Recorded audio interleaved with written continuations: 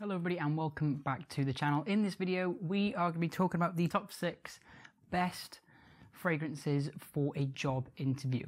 So this is quite a controversial topic. I posted in one of the Facebook groups the other day saying, look, I've got a job interview soon and I want a fragrance that is going to suit that job interview. And I listed these 7 fragrances as kind of like a test to see what people said was going to be the best one. I did end up going with what we chose for the number 1 spot, but I have chosen a few of these before in other job interviews. Now, when I said this is a controversial topic, there was a lot of people in the group that were like, no, do not wear a fragrance to a job interview. And I might do a separate video for this because it's a very kind of hit or miss topic. And I personally subscribe to the idea of you should wear a fragrance to a job interview, but I feel like you need to go really, really light on the sprays on a really, really light fragrance, because you don't want the employer to be like, oh my God, he absolutely stinks, we're not going to hire him. Funny enough, one of my friends is a recruiter and he does a lot of one-to-one interviews, and the amount of people that he says come in wearing like 10 sprays of Dior Sauvage and like 10 sprays of Aventa, some YSL EDP, it just gets overbearing, it's too synthetic and it just gives him a headache, he says. So don't be that person. So the ones that I have included, I've made sure these are really light fragrances, they're very inoffensive, they're very subtle. Any one of these you could get away with wearing towards a job interview, but I just want to add this at the start of the video: do not do more than 2 sprays. 2 sprays is a maximum.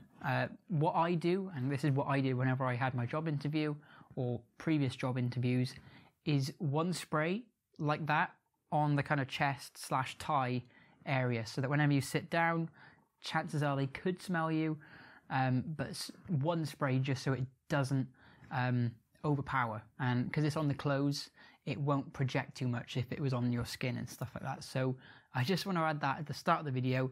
With that said, before we kick off the list, I do just want to say, if you guys are a fan of fragrances and you like my videos, please don't forget to go on and actually drop a like on this video and subscribe as well, because we're growing a really nice community here on the channel, and also on Facebook and stuff like that, and we're more than happy to have you. We talk about fragrances, any comments welcome, as long as it's nice. Anything fragrance related, we're more than happy to talk about it. So yeah, feel free to join. All you have to do is subscribe and comment saying that you've subscribed to. Okay, with that said, we are going to kick things off in the honourable mention spot. It's the only one we've got. And the reason why I've put this one here, when I had it in the list, I had it in between the 2 and 3 spot.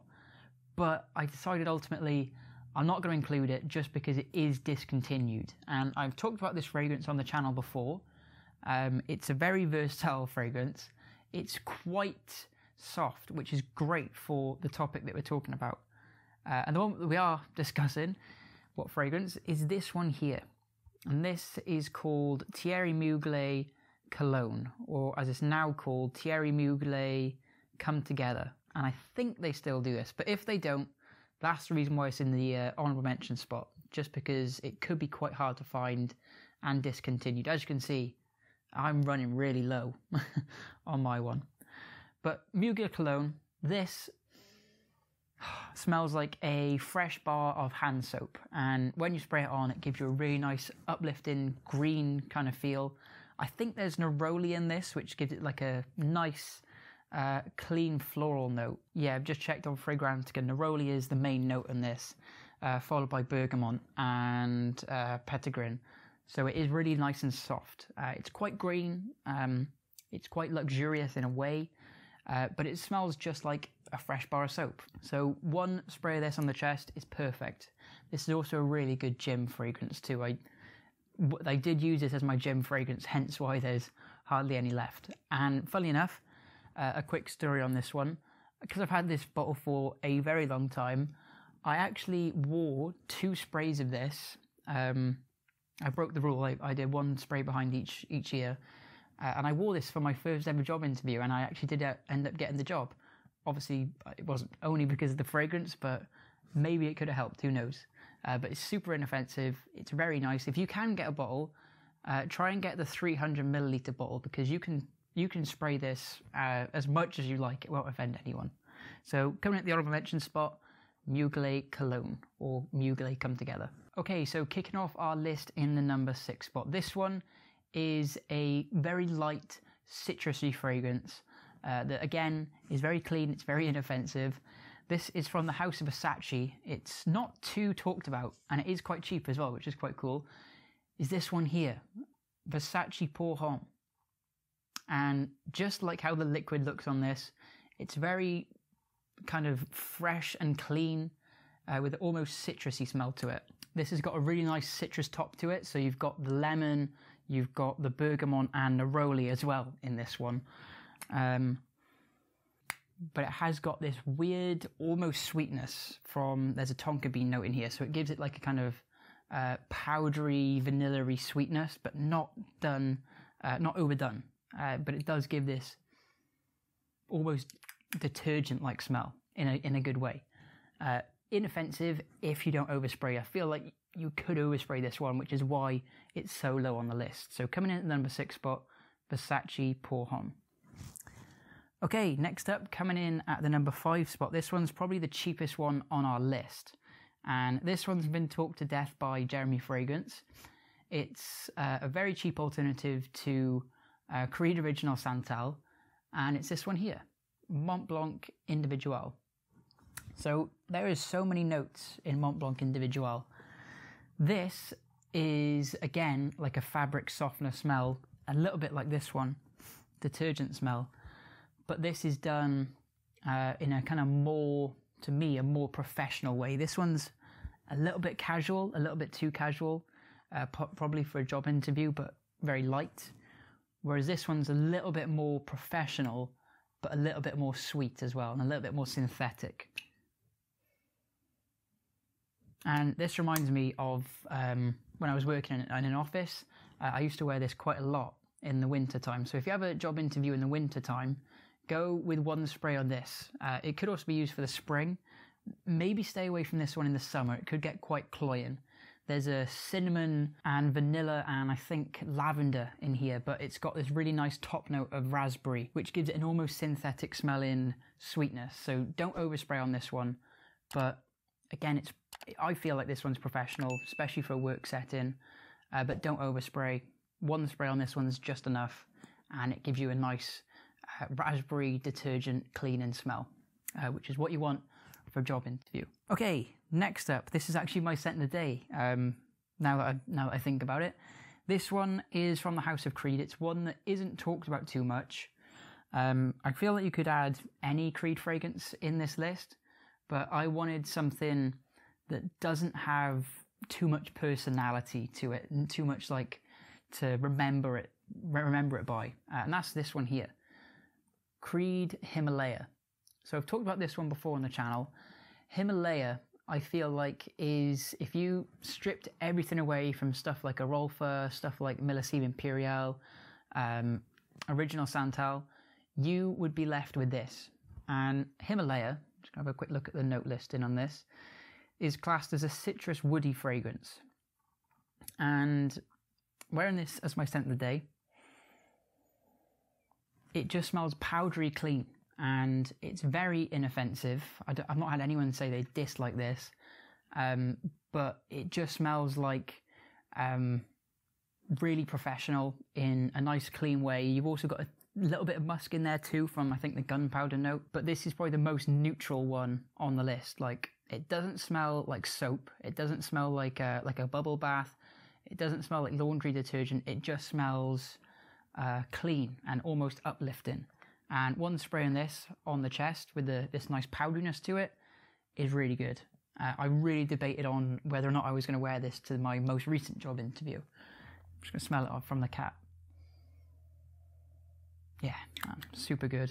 I get the bergamot and the lemon in the top notes on this really strangely. But yeah, like I said, you could go with any from the House of Creed. I just thought this one because it doesn't project too much like Aventus does and stuff. It's not overpowering, and it's just a really nice, safe DNA.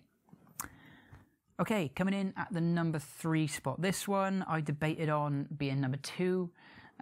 maybe number 1, but ultimately it's in the number 3 spot just because if you overspray this, I feel like it could definitely give a headache, especially like in a closed room, like whenever you're in a job interview and it's just you and the employer on the other side of the table in like a compact space. If you oversprayed this, you could cause some headaches, I feel. But again, like I said, 1 spray is perfect.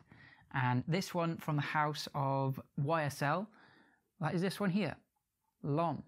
And funny story about this one, even though it's not kind of job interview related, I would wear this to a job which I would go out and survey windows and doors for people, and you go into their house and you're talking face to face. And I needed a fragrance that wasn't too overpowering, was really kind of safe, very versatile, and I ended up going with this one. And I think almost all of the bottle that you can see I've used from this was just from that job. So every time I smell it, it just reminds me of me driving in the car in the summertime whenever I was going out to all these different houses and quoting up jobs.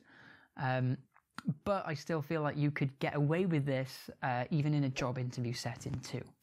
So this smells to me like like you've just come out of like a bubble bath. It's again an almost soapy, clean fragrance, super inoffensive if you go light on the sprays.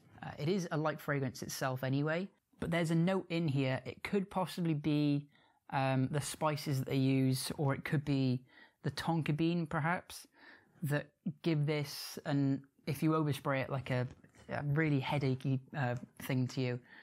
But go easy on the sprays, and this is perfect for a job interview. So coming in at the number 3 spot, YSL L'Homme. Okay, coming in at the number 2 spot. This one is another niche one on the list from my favourite house. It has to be here in this list. This was the second most voted one whenever I was putting it in the group, what should I wear to this job interview? And if you want to make a statement, if you're going for like a high-end role and you want to wear something that no one's smelled before, and you want to smell different in a way while still being safe, 1 spray, remember, that is from the house of Amouage, and I would probably sometimes only wear 1 spray of Amouage if I was going out, like not even to a job interview, and that's this one here. I've worn a lot of this one, as you can see, and that's Reflection Man. This doesn't smell like anything else in my collection. Reflection Man is a very floral, powdery smell. It's, again, some people compare it to like a fabric softener. There are also comparisons to Le Male by Jean-Paul Gaultier, and I can kind of see what they mean by that with the cinnamon note that they use. But this is a very nice, clean, inoffensive smell. To me, this reminds me of like the purple robes that a king would wear. But 1 spray of this is perfect. Don't go more than that. If you want to wear something different and you've got this in your collection and you have a job interview, this is a great pick. So coming at the number 2 spot, you've got Amouage Reflection Man. One of my favourite from the house as well. And you can see just how much I've used from this one. And guys, coming in at the number 1 spot, this one had to be here. I got so many votes whenever I put this one in the Facebook group, when I put the post up. So many people commented, you have to wear this one. It's the perfect job interview fragrance. And I can't disagree with them. It's super, super good. You can wear it for any occasion. So coming in at the number 1 spot, we've got this one here. Figment Man by Amouage. So Figment Man is no, I'm only joking. Figment Man is not the number 1 spot. This thing smells, I'm just going to smell it from the cap. Jesus. Like dirt and urine. Don't ever wear this to a job interview or ever. This thing is crazy. I need to do a review on that one. But coming in at the actual number 1 spot, guys, it's the complete opposite to Figment Man. This is fresh, uplifting, clean, classy, professional.